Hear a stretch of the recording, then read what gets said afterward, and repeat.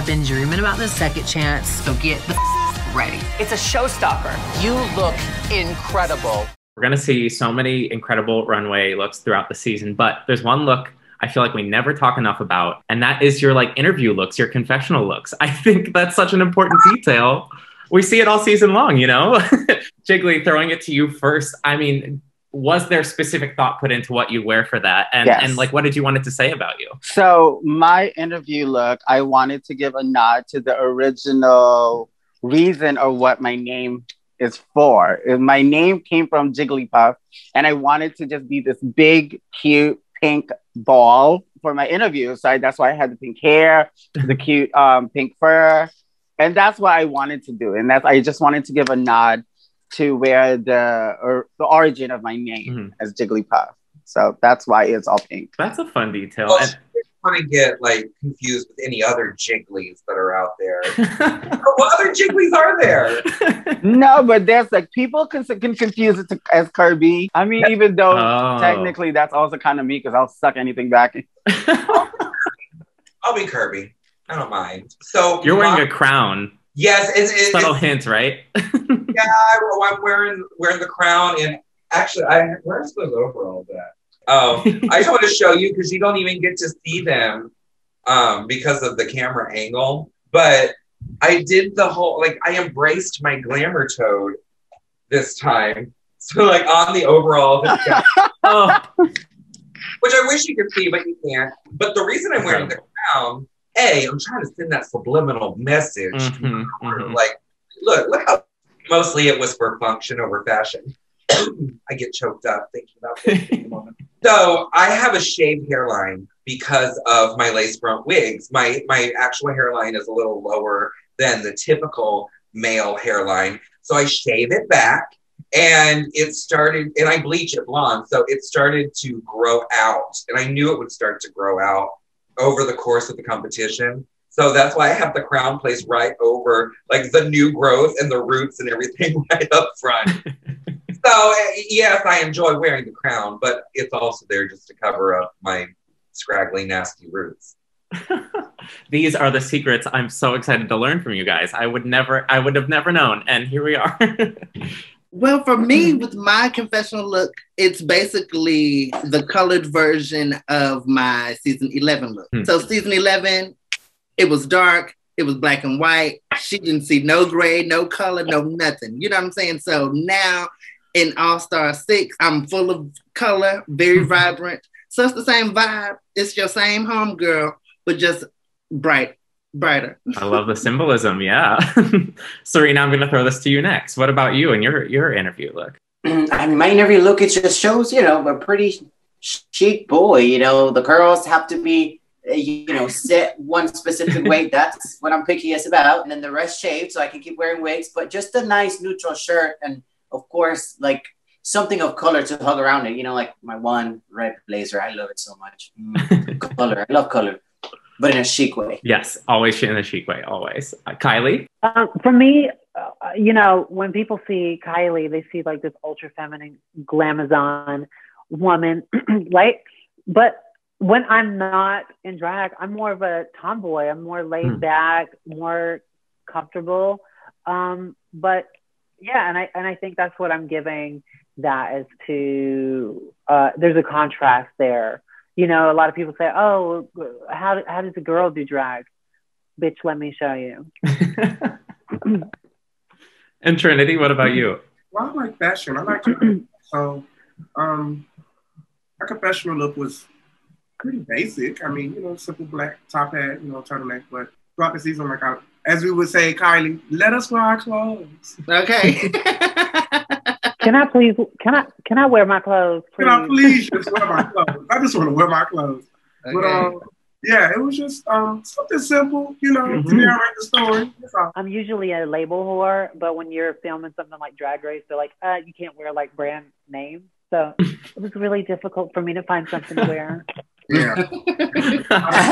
My look was changed at the very end. Most of everything I brought in, that leopard jacket, that hat, they gave me the glasses. Those wasn't the original glasses because the other glasses didn't make it in for the pandemic. Because traveling was like shipping was taking extra days.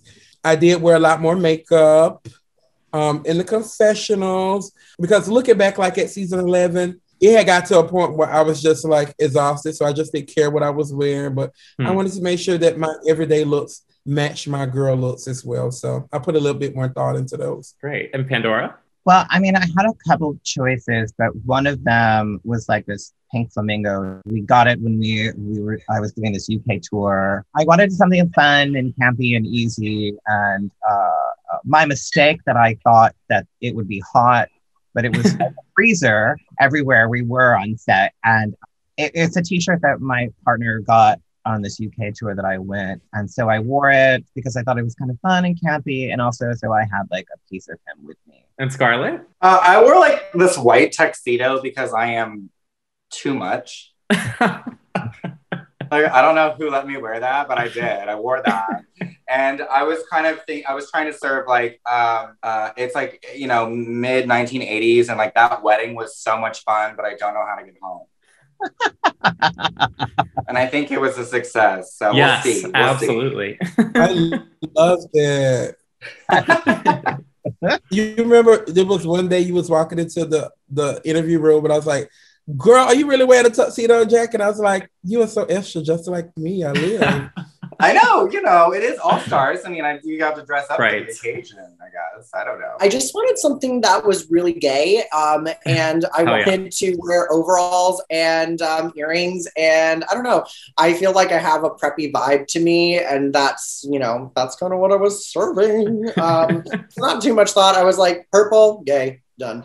Awesome. And Eureka? Yeah, for me, I think I was just similar to Jan in a way, but it was like I wanted to represent like who I am as a non-binary person. So I wanted to like have lace and gold and a big bow tie and be dramatic. And I have clothes made for me a lot because I just can't find like stylistic clothes in my size a lot of times. So I just wanted it to be custom and fierce, you know what I mean? And let the kids know, honey, I might be big as hell, but I got a cute little bow tied up shirt too. And Akira?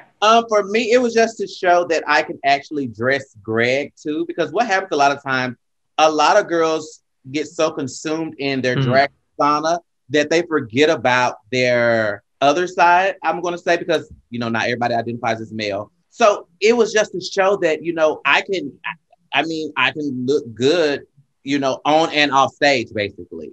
Because that's what also matters, because a lot of times, you have to realize, bitch, we go through airports and stuff, and it's like, they don't care. The fans don't care that it's like 8 o'clock in the morning and you like just jumped off a flight. They still want pictures. So it's like, I try to find a ways to make sure that when I do something for Akira, I also do something for Greg.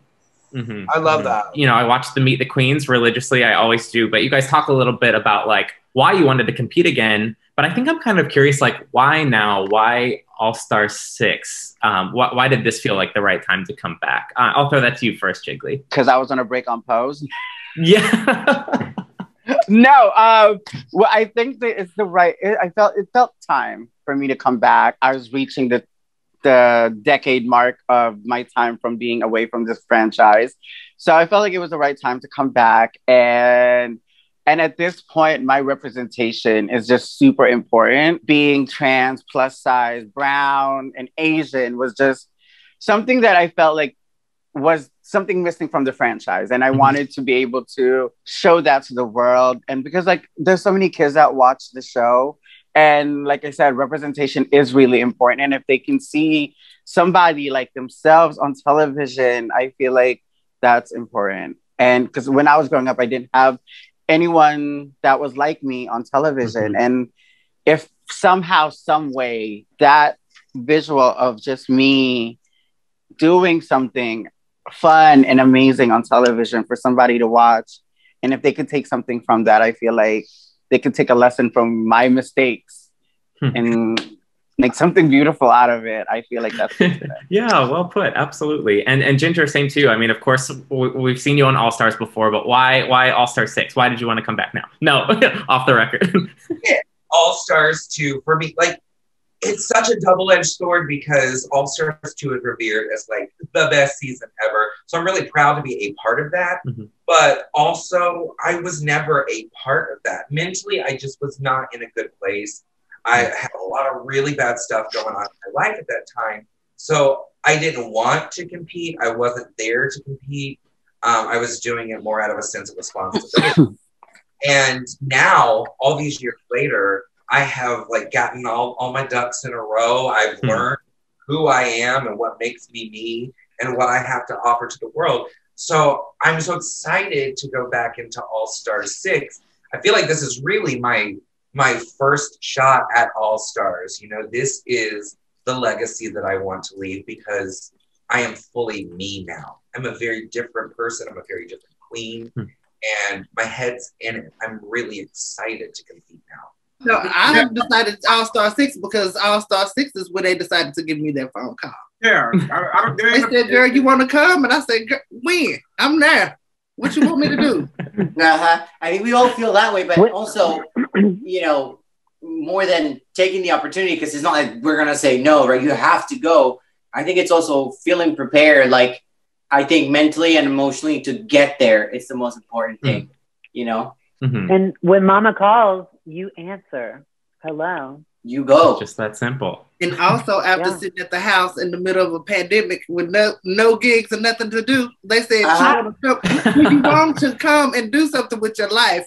I said, you know what? Please give me a life. There we go. That's schedule. Yeah.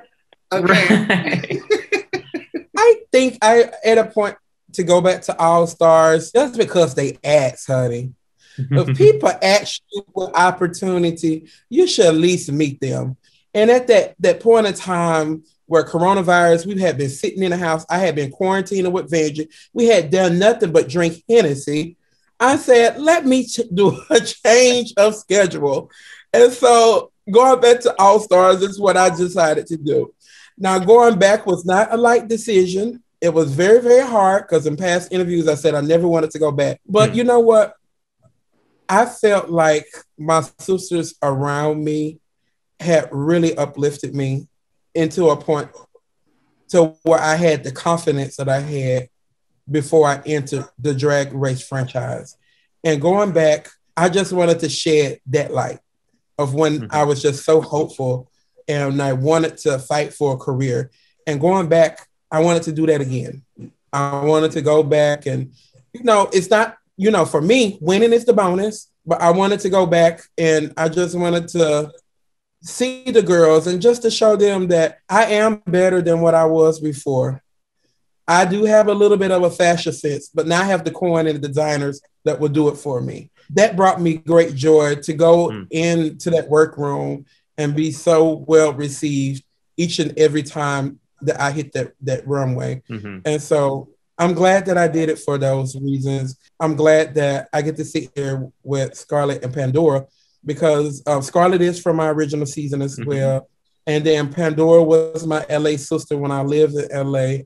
And, we get the opportunity to show you more of a sisterhood. Sisterhoods are not perfect, but they're sisterhood. They're always growing and they're always, always, always shading each other. So I'm glad that I got to be a part of that experience with these two ladies and the rest of my cast. So I'm glad that I made that decision. Yeah, that's great. So I'll throw the same question to you then, Pandora. I will say that my first All Stars experience was not great. We'll leave it at that. And when I knew that they were bringing queens back, like when they brought Manila and Latrice back, I thought, oh, wow, this is actually a possibility that I could come back. And then I would have said no.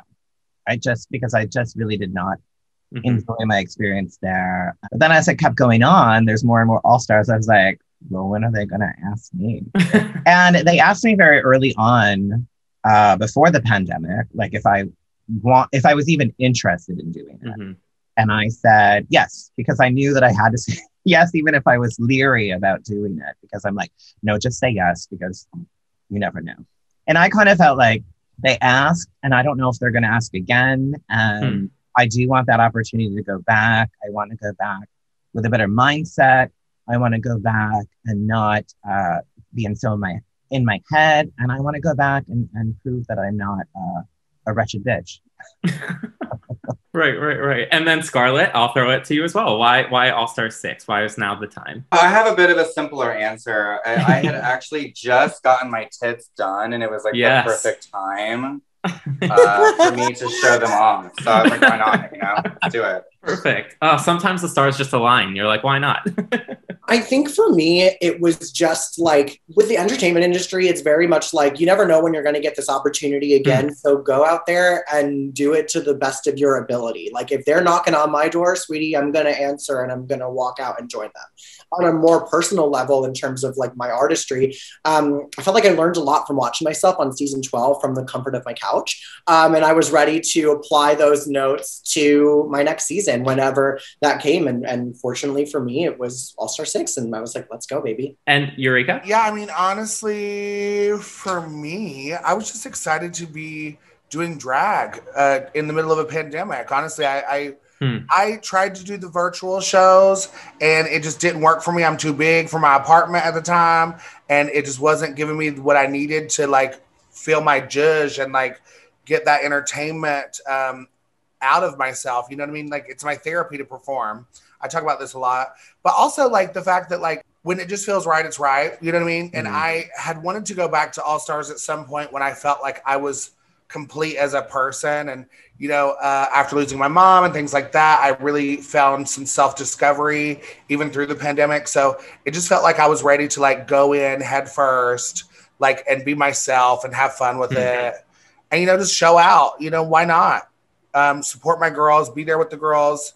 It actually turned out to be an incredible experience with a great cast. So I'm just blessed to be here, honestly. Oh, yeah. Such a fun cast. Akira, I'll throw the same question to you. Basically, also pretty much what Eureka said, but being that the pandemic made me realize not to take anything for granted.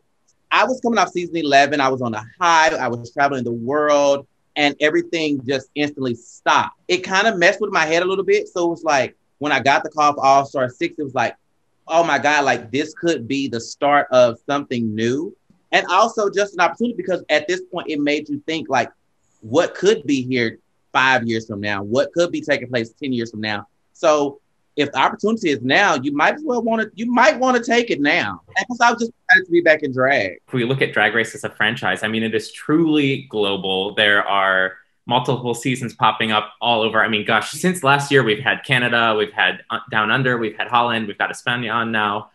It's truly remarkable. I wondered if there's anything that you guys, if you've been watching along, that you would say that maybe you've learned from any of the international seasons. And also, I mean, who have you like, who's really stood out to you as a competitor from those seasons? I'll throw this again to you first, Jiggly. For me, it would have to be in the UK, watching Bimini. It was just so beautiful to watch somebody who is also of the trans umbrella to compete and be so revered and just such an amazing talent. And I love that also she's short, because us short girls never get enough play on Drag Race. Like we always get like pushed to the side. So I love that she's one of the shorties and she's so amazing. I just loved watching her.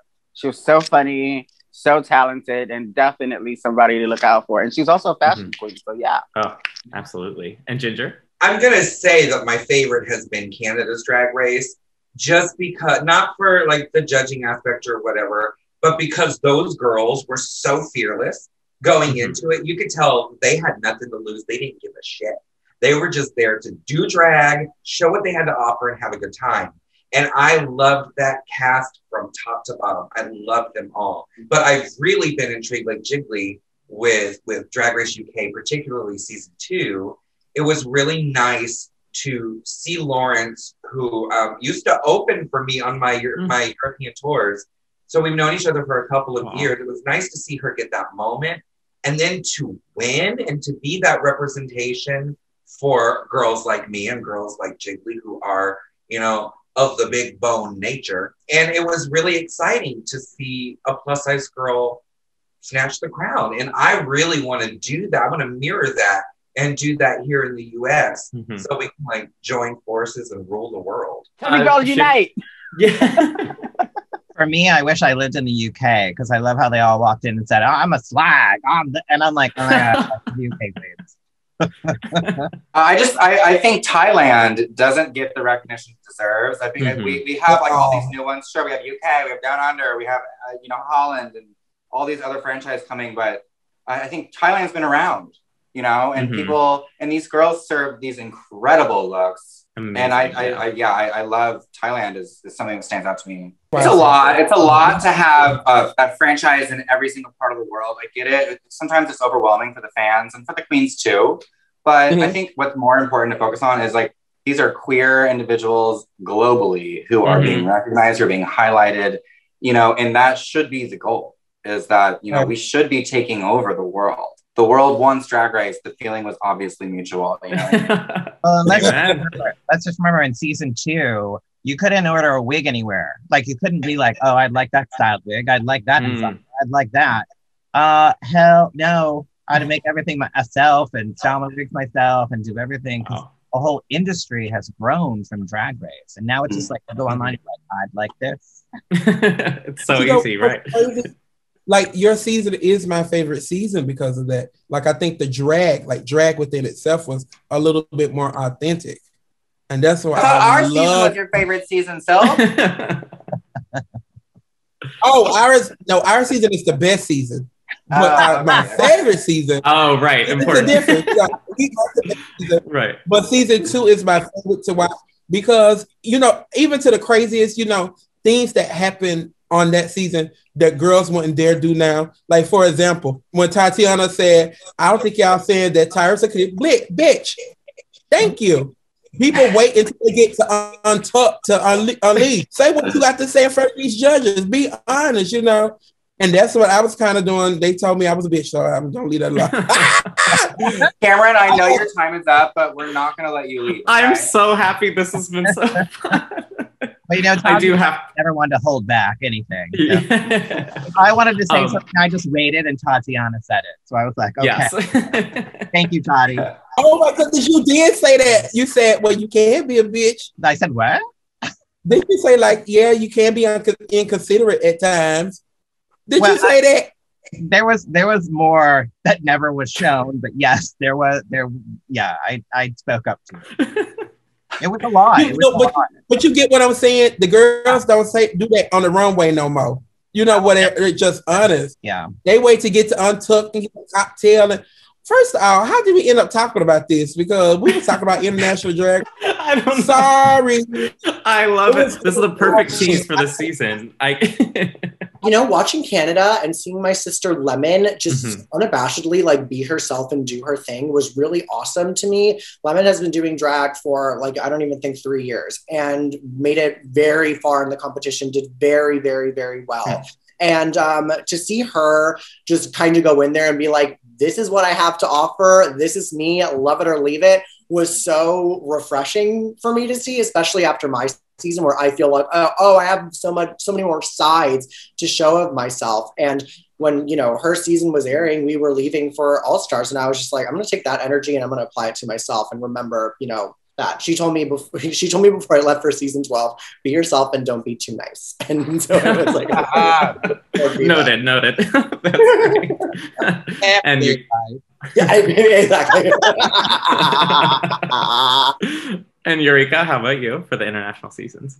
Honestly, I was really I kind of fell in love with Holland's Drag Race. I thought it was really heartwarming and competitive. It was really interesting too because I didn't know the language, so I also had to read the subtitles too. It was kind of, it was just an interesting season to watch. I love all of the branches that were moving into Canada and Australia and UK, and it's just fun to see. I love getting to see drag all over the world.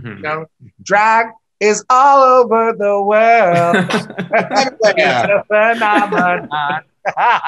A little plug for RuPaul, but it's just a testament to show how important drag really is everywhere. And it's just, drag is important because it just shows up and it's a statement piece for communities to realize you're not alone.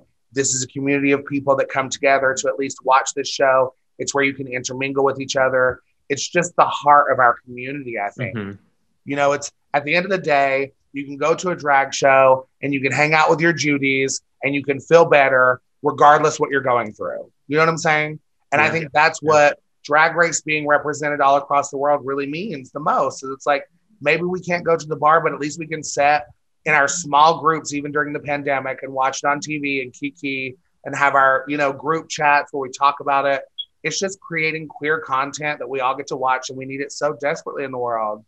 It's just an honor to be a part of such a, like, honestly, a combusting franchise that's like leading our queer community. It's just an honor. And Akira?